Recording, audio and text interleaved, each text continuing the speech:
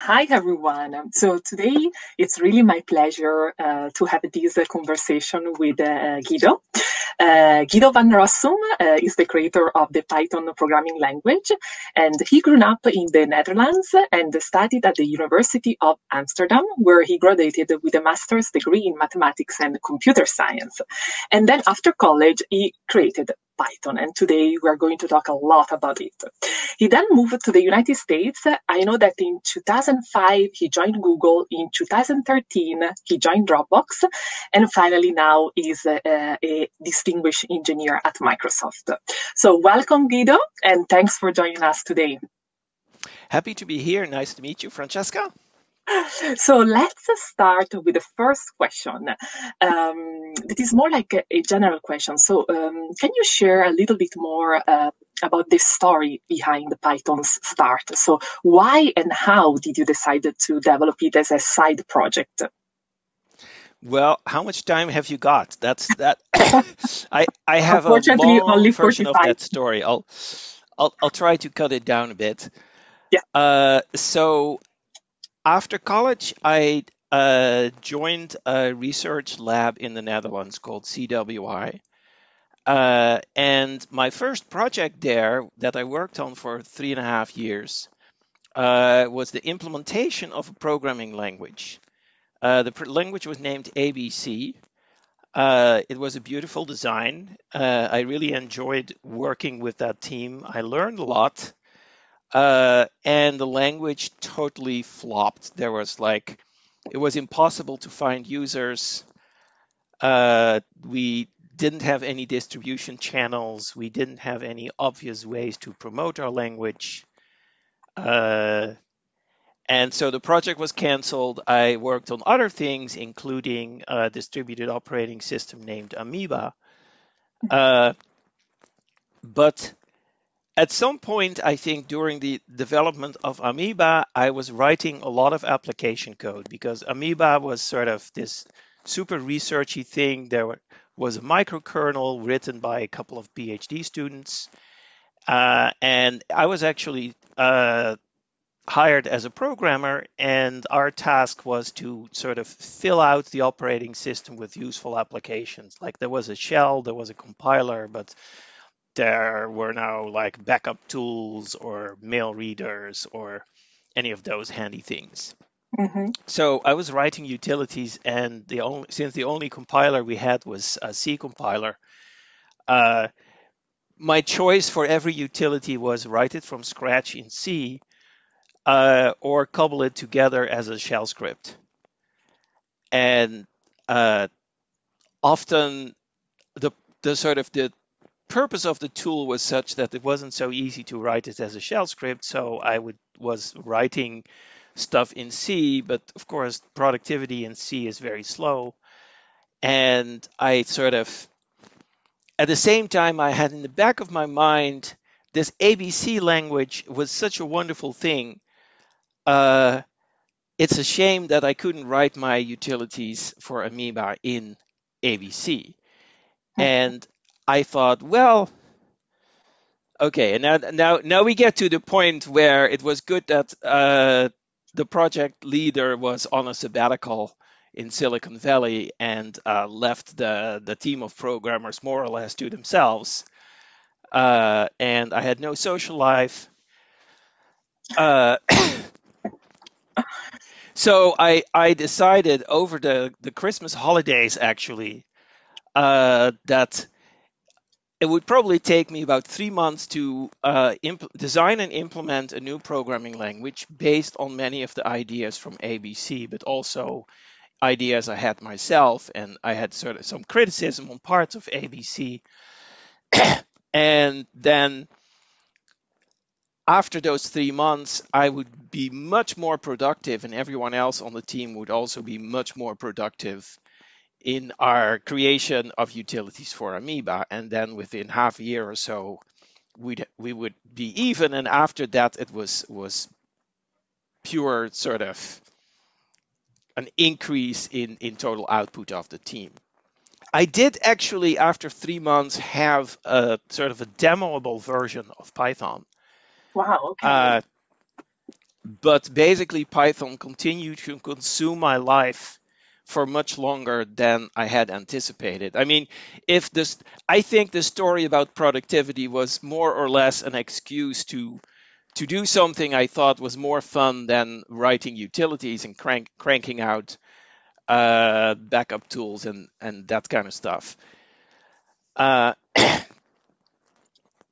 So I think in the end for the Amoeba project we probably sort of was maybe a break even, but for myself it was obviously a big success. After a little more than a year, several people who also really enjoyed using Python, because we were using it. We even had, like, the first summer we had an intern using Python for some crazy stuff. So it was a useful tool. We decided to open source it, which at the time was a very different process. But this time I hooked into something called Usenet, which was an online community mostly focused on the US, but sort of with branches in Europe and other parts of the world. And sort of we promoted Python there, and it was an instant success. My inbox started filling up with sort of fan mail and bug reports and unsolicited sort of feature requests and patches and all sorts of all the good stuff that you want, that strokes your ego and that helps sort of that make the thing a better thing. Well, that is a fantastic story, and I think that we are all very glad to hear that you decided to develop this programming language. And something that I'm curious to hear more about, and we received this question also on Twitter. I work in the machine learning and AI space right now. So did you predict Python being used so much in the machine learning and AI community when you started the language? Oh my gosh, no, not at all. I had no idea. I mean, this was like 1990. I think it was still the sort of the deep AI winter. AI was a very sort of disrespected field because in the 60s and 70s it had made so many promises and none of those had really come true. And so everybody thought that was a dead field, that we wouldn't get to any of that science fiction for another century or so. Well, clearly there were people who had other ideas, but that was sort of the general feeling. And sort of the goal of Python really was to be another tool in the toolbox of professional programmers, serious software developers who would otherwise be writing code in C or C++ maybe, or as shell scripts. Yes, and right now there are so many different frameworks that are used for deep learning and machine learning. So it's very interesting to see how the evolution of Python has actually impacted the machine learning and AI field so much. So I got another question from one of the guests that says, so I read your blog post about the origins of the functional features of Python. What can you say as an update now in 2021? Yeah, so I shouldn't repeat what I wrote in that blog post. Actually, it's a pretty old blog post. I don't even remember exactly what I wrote at the time, but I imagine that it described how a sort of fully featured implementation of Lambda, map, filter, and reduce appeared in my inbox I think in the early 90s, actually. It might have been the mid 90s. And I didn't know much about functional programming. I had heard some talks from some academics about certain functional programming languages, and I thought it was marvelous, but I didn't really understand it, and I had never tried to use a functional language myself. But at that time, I was basically taking every every new feature that felt okay to me, I would just sort of scratch my head for a few seconds and say, sure, let's put that in the language and release a new version. And now we have these things. I think lambdas have been very successful despite them being intentionally sort of simplified. They've also been widely misunderstood. People have often, I remember almost getting into a shouting match with someone who thought that only lambdas had the semantics of closures and nested functions did not. And there was like a huge misunderstanding based on that. I think we both had a little too much beer, so it was fine in the end. So filter and map are pretty useful things, but I've never been able to sort of follow code that was using reduce, whether in Python or in other languages. So eventually I decided to sort of cut it out of the built-ins. And there's still people on Hacker News who are mad at me for that, but it's my language, not theirs. You can design your own language, and they've done, for sure. But what happened instead was that a guy named Tim Peters, I think, whispered in my ears something about comprehensions. Now that was something that I was familiar with because, like, in college, in your first math class, they show, or maybe even in high school, they show you this set notation where you say all the x vertical bar where x is greater than 5 or something. And that made total sense to me. And so the specific notation of comprehensions, which started out with list comprehensions and generator expressions, and eventually was expanded with set comprehensions and dictionary comprehensions. Thanks, Barry, for those. That's been like a real game changer for the language, I would say. Very, very interesting. And here I got a different question, but still very interesting. That is a more general question about the scope of Python in web development and mobile app development. What's your take on this? Oh, those are two very different questions. And yeah. Take web development. Of course, web development neatly separates in a front end and a back end, except then that the people who write the back end code have a whole stack of layers where there's still a front and a back. But if you have sort of the stuff that runs on the browser versus the stuff that runs on the server, all the stuff that runs on the server, Python is a pretty popular language there. At Google, I worked on projects that were sort of built on Python, although most Google stuff wasn't. At Dropbox, the whole Dropbox server is built in Python. On the other hand, if you look at what runs in the browser, that's the world of JavaScript. And unless it translates to JavaScript, you can't run it. And there have been various experiments. I mean, I remember there was a time that people wrote applets. And there was actually, even in 95 or 96, I believe, there was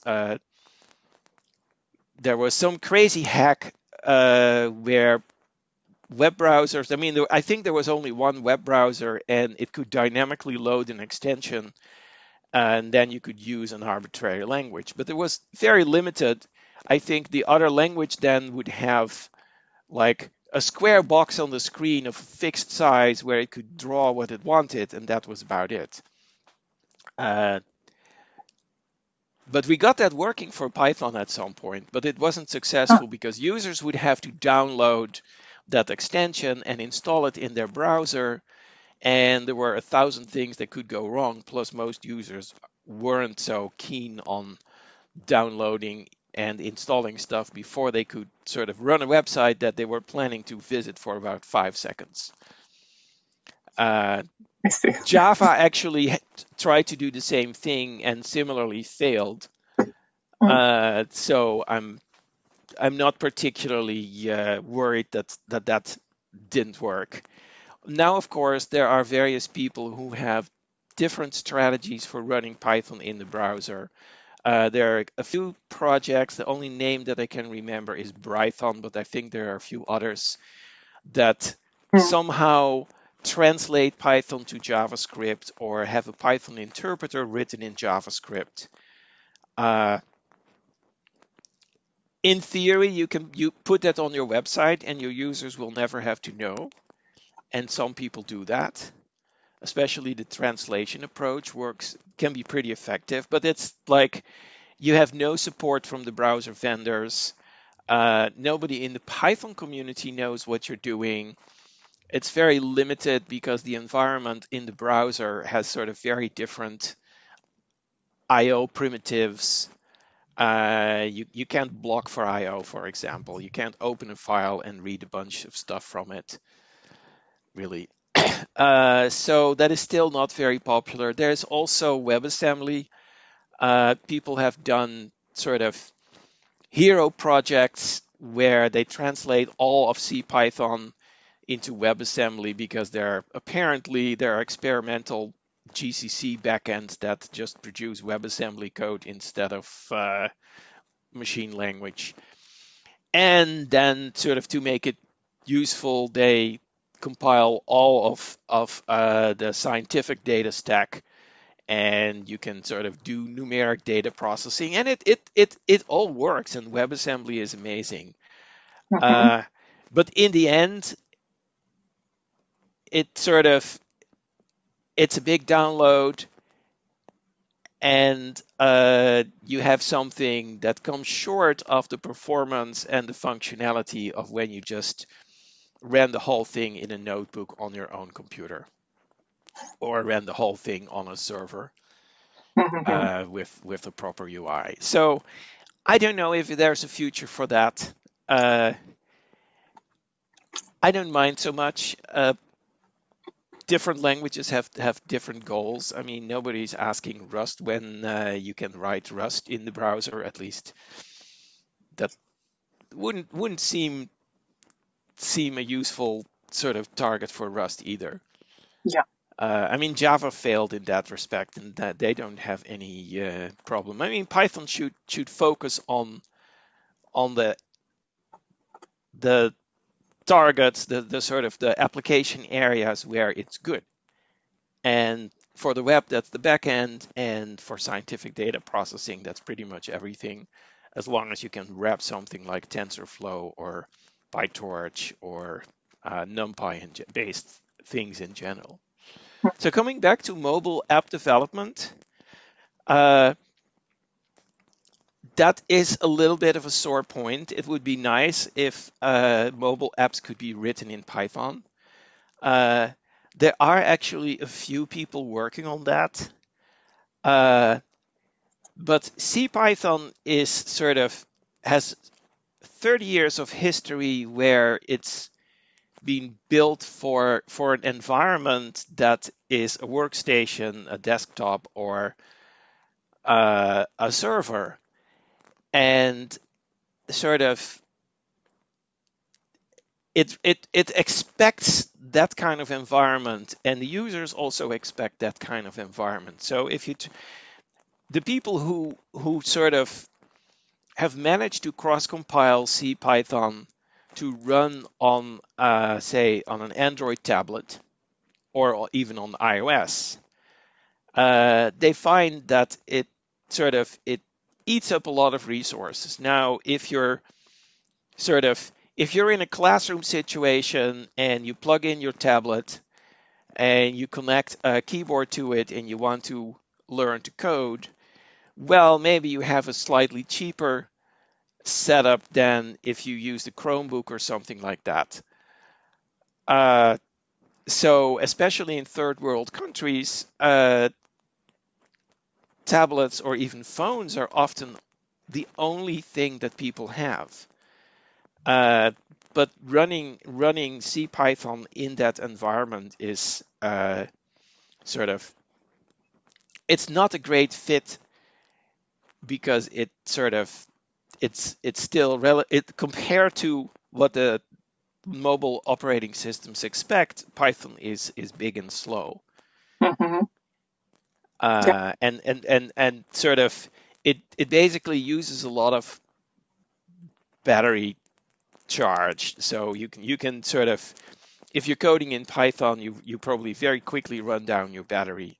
You also probably quickly run out of memory. And like Android that pretends to be a Linux system, but you can't actually fork a process. So that's a problem, because now Python code that important Python libraries like multiprocessing detect that they're on Linux, and they know to create a new process, you fork. Well, that doesn't work. So now does multiprocessing have to figure out how to create another process on an Android device? So it's like, it would be nice if there was more, but it's not an easy thing to introduce. And I wonder if for mobile development it wouldn't be better to start with something like MicroPython, or maybe a medium Python, which assumes there is an operating system and a fair amount of memory, but doesn't assume it's running in an environment like CPython. Mm-hmm. And you mentioned some of the newer programming languages, such as Rust, and that, of course, is aiming at different audiences and at solving different type of problems. There is also another language like TypeScript. What do you think of those languages? Oh, I love languages, at least in theory. I mean, I always read language tutorials. I'm very bad at actually downloading a language implementation and trying to code something, because it's almost always easier to, I already know how to do that in Python, and or I just want to contribute to Python. So I haven't actually learned Rust. I've spoken to many people who have, and who have written serious applications in it, or are writing serious applications in it, and it sounds like it's a great language for certain things. I mean, Rust really improves on C++ in one particular area. It makes it much harder to bypass the checks in the compiler. And it solves the memory allocation problem in a near perfect way. I'm sure that if you're developing a really large, serious application, every once in a while you end up having to cheat, and then you're still on your own. But it's much harder to be sure that if you wrote the same thing in C++, you could not be as sure that as compared to Rust, that like you've gotten all your memory allocation and memory management stuff right. So Rust is an interesting language. I still think that Go is a very interesting language too. Okay. Of all the new languages, Go is probably the most Pythonic, or at least the general purpose new languages. There's also Julia, which is an interesting take on something Python-like. It has enough details that look very similar to Python, that then when you realize, but all the indexing is one-based and ranges are inclusive instead of exclusive, you think, nobody should ever try to code in Julia and in Python on the same day.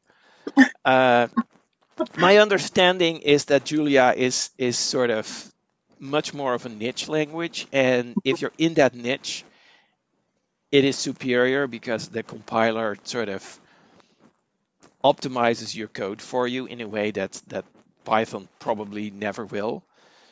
On the other hand, it is much more limited in other areas, and I wouldn't expect that anybody ever is going to write a web server in Julia and get a lot of mileage out of it. And I'm sure in 5 minutes that will be on Hacker News with a counter example. Sorry, you mentioned TypeScript, also TypeScript. a great language. Yeah. You might have noticed that in the past 6 or 7 years, we've been adding optional static typing, as we call it, to Python, Yep. also known as gradual typing. I wasn't actually aware of TypeScript when we started that project, so I can't say that we were sort of inspired by TypeScript initially.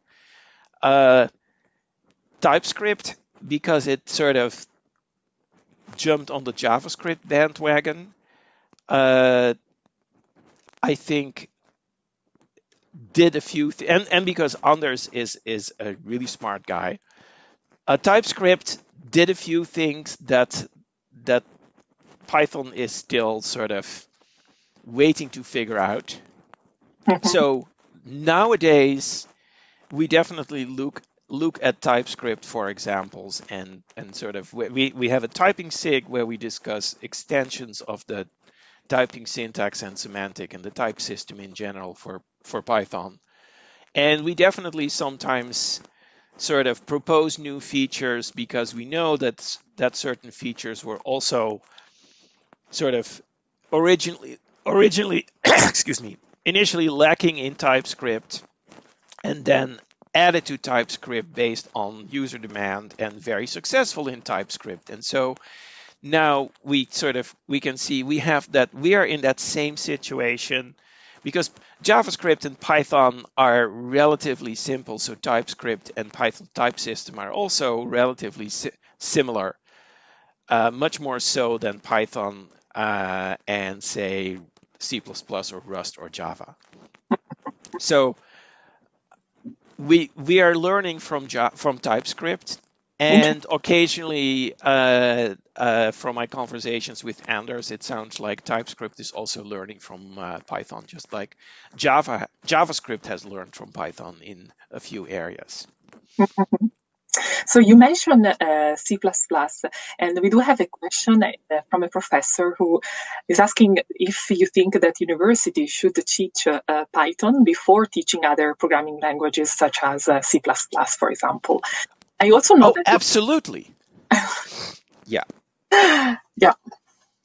Yeah. There's no doubt about that. There a few years ago there was an interesting article published in the Communications of the ACM about sort of surveys of major universities that had all switched to Python as their sort of intro to coding classes. Even MIT's famous whatever. Well, MIT had a scheme-based class for decades, and they're still teaching that, but the vast majority of students first learn Python with a robotics class. Yeah. And so going back to Python, like more like the evolution of Python, one of the questions that I wanted to ask you is like if you had to share with us one biggest learning, from the transition from Python 2 to Python 3, what is that? The biggest learning. So I normally talk about that as sort of a mistake because Python was more successful than the core developers realized. And so what we should have been much more aware of and much more sort of supportive of transitioning from Python 2 to Python 3. And in our own experience, we thought that transition would be relatively simple because we were all like the Einsteins of Python programming, of course. And we could translate code from Python 2 to Python 3 in our sleep. And probably our Python 2 code already was written in a style that didn't need much translation anyway. What we found was that Python actually is also very successful with people who aren't great programmers. And there are whole sort of groups of businesses that write Python code that solves some problem for another business and is delivered as an application that then sort of runs without supervision. And these are custom projects.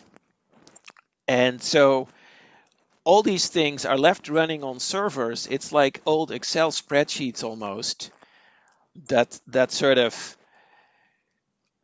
survive any reorg in the organization. That software is still running. But it doesn't survive an upgrade from the default Python binary to something newer. And we totally neglected that was happening to Python. We basically thought, oh, there are a few other smart people like us who are loving Python, and they would all agree that Python 3 is better than Python 2. And it turned out that the situation was much more nuanced. So certainly, if there ever is going to be a Python 4, well, if you've seen my Twitter stream, if you look me up on Twitter, I pin a tweet that is like a 2-line FAQ about Python 4, which is basically the transition to Python 4 will not be anything like the transition to Python 3 was, because we've learned our lesson. Interesting. And how about dependencies resolutions? Like I know that PIP now is PIP 21, right? Has a very good support, a very good offer in terms of dependencies resolution. So, is there going to be something new there on that aspect in the next version of Python? I still think of that as something that really is outside the language proper. Pip is not the only package manager. Even pip 21 is not perfect in its sort of dependency resolution. It's always better to use virtual environments and sort of have a separate virtual environment for each application, because that makes it much easier to avoid what used to be called DLL hell, because or version hell. But it's not, you can't avoid versioning hell in all cases, unfortunately, and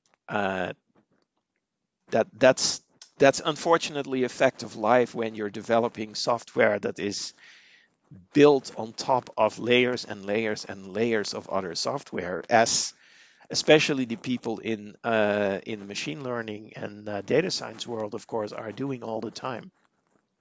There's so many useful packages, but different communities developing different sort of packages don't always have the same policies about sort of which versions of lower level packages they support. And then when someone in an application tries to sort of combine pandas and PyTorch and TensorFlow, you probably get into terrible trouble. I see. So we will see in terms of the next version of Python. There is someone here that is new to Python, is a guest, and he's asking is curious why it is called actually Python. Yeah, I forget to mention that detail in the origin story. So one, I'm a big fan of Monty Python's Flying Circus. Always have been. That show sort of made a few appearances on Dutch TV in the early 70s. And I just was floored. I thought it was so funny. I learned English from that in part. So anyway, it's named after Monty Python's Flying Circus, and for the longest time, I resisted any sort of use of snakes for Python logos. I remember designing a logo for Python for the very early Mac version. This was like Mac OS 8 or so. Very, very cute hardware. And the logo I designed was a 16-ton weight, because that was a sort of that was the simplest thing that I could draw with sort of my limited drawing skills, and it had to fit in 16 by 16 pixels. Sorry, it was a two-part question, and I blanked out on the second part. This person was no, there was just saying that he's new to Python, and so he wanted just to know a little bit more about the story of the name Python, and I think that you answered that. Okay, yeah. The other part of the story was that in Amoeba we had sort of a local tradition, which was just sort of a joke among the 3 or 4 programmers working on it, that we named various parts of the system after popular TV shows. And the third part was that I recognized that there was a trend in naming languages after sort of important historical figures from the world of science and math and engineering, like Pascal or Ada or Eiffel. And I was in a rebellious mood, and I thought, I don't want it to sort of be named after a Greek god or an important figure from the Renaissance, and I didn't know those names that well either, although I had learned a few of them in school. And so sort of choosing references to pop culture was my way of sort of going against that. That's a nice story. There is another guest that is also asking a very interesting question about Python for quantum computing. So he's asking you, there will be Python for quantum computing, or do you think that is too soon to know it? I think even MicroPython requires more memory than a quantum computer has. So Great. I don't know what to do with Python in quantum computing. I know that there is a Microsoft package that I think claims to emulate a quantum computer, and it's all written in Python. But that's not really, to me, that's not really an application of Python in quantum computing. And speaking of Microsoft, so right now you are a distinguished engineer at Microsoft. I know that you work in the developer division. So that division is also well known for tools such as Visual Studio Code, that is supported by the open source also community. And so what's your role there? And do you have a specific plan? So I came out of retirement mostly out of boredom. A year and a half ago, I left Dropbox, and I was really done there after 7 years. And I thought, I'll go travel with my wife, and we'll go on lots of bike trips, and we'll get together with friends. And then the pandemic happened, and life was pretty limited. And I realized I needed a project, and I started going back to coding and sort of specific Python improvements. And I have to admit, I got frustrated with a certain thing I wanted to add to Python, where there was just endless discussion that kept going around in circles. And I thought, maybe I should just get a job again. And I asked around, and I found that I could actually work at Microsoft part-time. And I don't know, I still think that a mistake was made somewhere, and they accidentally set me up with interviews with people at the sort of VP level. I remember being interviewed by Kevin Scott, who of course is the CTO, but at the time that I had blanked out on that. So in the middle of the interview, we were getting along great, and we were just chatting about random stuff. And I asked, "Yeah, so what exactly is your role in this company?" So I'm actually very surprised that they still decided to hire me. And uh, I'm an individual contributor. I I'm not a director, uh, and I sort of for 3 or 4 months I actually just oriented myself in the company, uh, taking meetings with random people almost in the meeting who are doing interesting stuff with Python in the context of machine learning, of course, Azure, notebooks, Excel, you name it. Mhm. Uh, and at sort of nobody told me, well, shouldn't you be sort of getting your hands dirty with coding? But I felt that I went back to the workforce so that I could do more coding on a focused project, and not so that I could take meetings all day long, 3 days a week. And so I sort of started a systematic search for, well, what kind of project shall I take? Because I was pretty much given complete freedom in what I would wanted to work on. Mhm. And so I looked into machine learning and notebooks, and I realized that machine learning uh, is a very big field, uh, which I Right. have despite Python's big success in that field. And I would say that the field has become more successful because of Python, and Python has become more popular because that field has taken off. That's very nice symbiosis, but I've always sort of ignored that field. I know exactly how to build a web server in Python, or a web client, or something doing something with databases or user interfaces. I have no idea how to begin writing a framework for machine learning, or even how to do a simple machine learning application. I've tried to follow tutorials in that area, and I've talked to various people, and of course I had like super good access to all sorts of smart people in the machine learning field at Microsoft as well.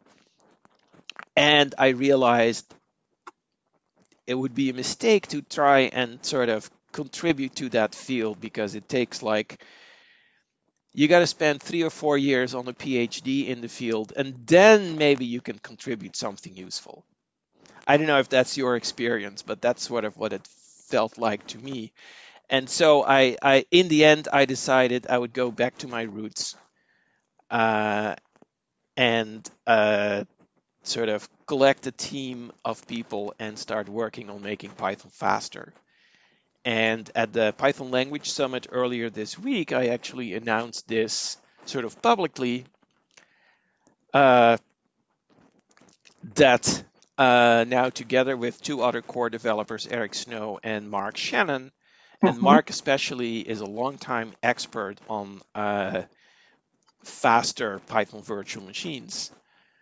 So I'm very excited that we're going to contribute as core developers and as Microsoft employees or contractors directly to CPython. We've contributed a few small things to Python 3.10, but 3.10 just went into beta a few weeks before we sort of launched our initiative officially. So now we feel we have about a year to prove that we can actually move the needle on Python performance, and 3.11 will be much faster than 3.10. And it's interesting, the sort of making Python faster has also attracted the attention of groups elsewhere. There is a team at Facebook who just open sourced their efforts, mostly focused on Python 3.8. Okay. There are a few ex-Dropbox people who work on a thing called Piston. They had Piston version 1 was a Dropbox product that was open sourced. Piston version 2 was just open sourced. is based on Python 3.8 again. I know there are a few people in other places that haven't come out and said so publicly. Oh yeah, there's also Anthony Shaw, who is a developer advocate at Microsoft, who in his spare time, I think, after completing a book on CPython internals, which I can recommend to anyone who wants to get going with hacking on CPython, he decided to teach himself more about virtual machines and just-in-time compilers, and he picked up a project named Pigeon. I think it's spelled Pyjion,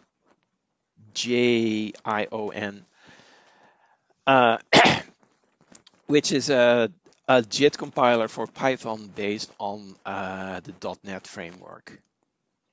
So making CPython faster or making Python faster is sort of suddenly back on the front page of the news, I would say, and I hope that with my team I'll be able to contribute some to that field, which feels like I do know something about that area. Yes, and we are so glad to hear that. It sounds very, very exciting as a plan to have at Microsoft. And also I really like, the fact that there is interest from other teams at other companies in the community. So that's great to hear. Mm-hmm. So there are a lot of people that are actually asking the same question, that is there going to be a Python 4? I think that probably the most interesting question is there's going to be like the next version of Python. I'm not sure if it's going to be Python 4. And if you want just to share a little bit more about what are going to be like the most important changes, if there are going to be any important changes. Okay, well, so Python 4 at this point, whenever Python 4 is mentioned in the core development team, it is very much as a joke.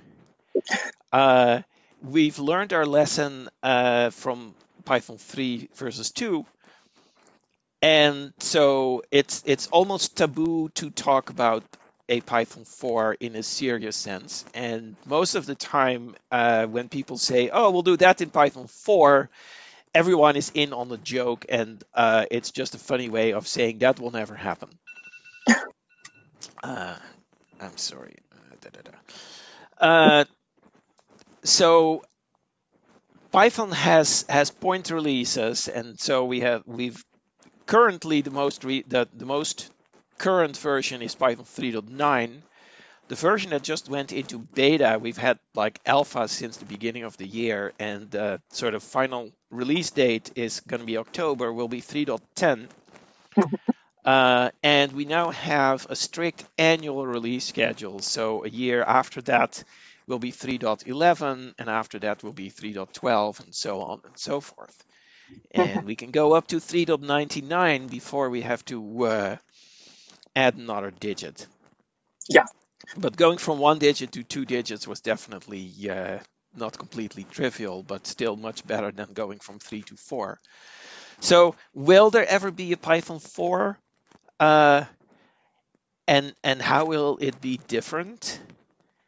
I don't know. The sort of the speeding up for Python is just going to be incremental, and it will not be. I mean, it will just like some new speed will be coming in 3.11, and then we'll speed it up more in 3.12, and then we'll speed it up more in 3.13, and so on. I could imagine that at some point we are forced to abandon certain binary or API compatibility for C extensions. Okay. We might want to change the way garbage collection is handled. Currently, it's done through reference counting. The reference counting machinery is pretty sort of public and directly accessible by third-party extensions, which makes it very hard to change any aspect almost of the memory management. the global interpreter lock is also something that people have been hoping to get rid of for a very long time. The last attempt was by Larry Hastings, the galectomy. I think he's given up on that. I haven't heard a status update in a long time, and Larry seems to have moved on to other hobbies. Still in the Python world, of course. But if there was a significant incompatibility for C extensions without changing the language itself, and if we were to be able to get rid of the GIL, if one or both of those events were to happen, we probably would be forced to call it 4.0 because of the compatibility issues at the sort of the C extension level. I see. Yeah. I think the current plan for getting rid of the GIL is actually very different. We're also, and my colleague Eric Snow is also working on that. There is a project called multiple subinterpreters, which is a feature that we've sort of had for a long time, but it had various issues. And slowly we seem to be migrating to a version of multiple subinterpreters where there's no shared data between the subinterpreters at all, except that they all live in the same process. And you can switch between them very efficiently. And at that point, once each subinterpreter has its own global interpreter lock, we will have a different approach to sort of using all the cores that you need, because you can just spin off worker threads in a sense, except worker subinterpreters. I see. And that's probably a more effective model than sort of multiple threads with shared everything like we have in Java or C++. So that approach to getting rid of the GIL would not require renumbering the version of the language. So then the only thing that really would require us to sort of declare a sort of major incompatibility event would be other changes in the C API. And I personally think that we can actually just gradually make those changes over time, deprecate things slowly, offer a much more gradual upgrade path to important third-party extensions like NumPy and PyTorch and TensorFlow and Panda. Yeah. So again, I'm not thrilled about the idea of Python 4, and nobody in the core dev team really is. So probably there never will be a 4.0, and we'll just keep numbering until 3.33, at least. Yeah, and that makes totally sense to me. Okay, so I know that we are about at time, so I would love to conclude this wonderful conversation actually with a question that is a little bit different, that is about your hobbies. Like beside Python, do you have any other hobbies that people can know a little bit more? The human interest question. Yeah, well, it's sort of, I like reading. I mean, I'm a very boring person. I like my family. When our son was born 19 years ago, I posted a birth announcement on the Python mailing list. I wouldn't do that anymore. We're more private now. I do like reading science fiction and fantasy.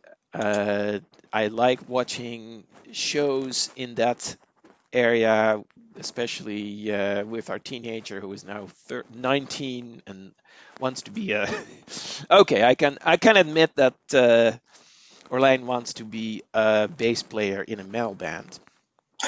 So that's like the career choice that is sort of most different from what his parents are doing, which is very typical, and I fully support him in that. But more about myself, I like to hike. I like to go on bike rides. Nothing very strenuous. I have a friend who occasionally rides his bike across the United States. I could never do a Oh, thing like that. That's like that's impressive. amazing. Yeah, yeah. Uh, I go for a 2 hour bike ride, and my spirits have been lifted, and then I lift my bike onto the bike rack on the back of the car, and we drive home. That's how I like to do it. That sounds very, very Yeah. nice, especially with the good weather that you have in California. Oh yeah, It's fantastic. we love it here. We're really very happy.